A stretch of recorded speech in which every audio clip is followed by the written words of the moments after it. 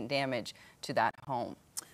All right, we bring in Chief Meteorologist Jamie Warner. And Jamie, you tracked the path of these storms today. I know the people that got hit, whether it was by hail or lightning or maybe straight line winds, they don't feel fortunate at all. But you get the sense that the widespread damage that was possible didn't materialize today. Yeah, I think, the big takeaway for me today was that, we went in today thinking that this was going to be mainly a large hail event. While there was some hail, it was generally golf ball size or less, and it was very spotty.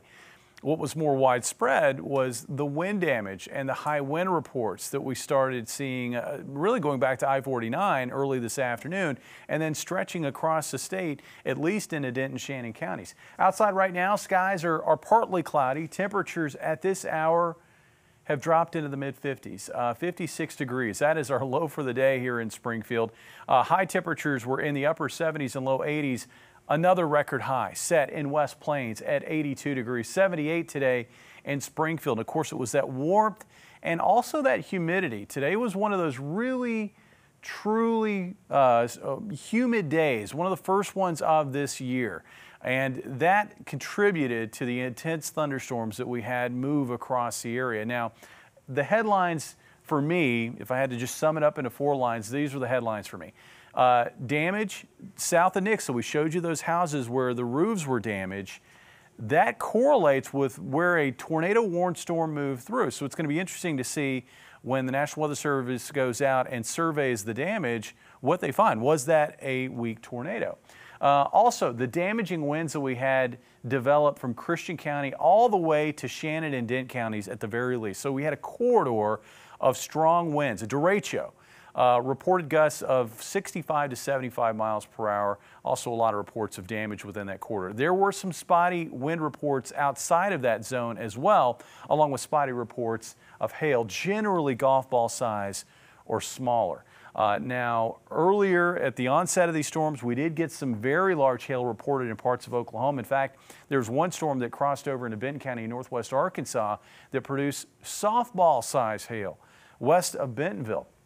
For us, though, you saw a transition from hail in Oklahoma to wind across our area as the storms went from being individual in nature to more of a line. And that line continues to plow east into Kentucky and Tennessee, and it stretches back across Arkansas into Texas. And along that line, we've still got a lot of severe thunderstorm warnings, and occasionally we're still seeing tornado warnings.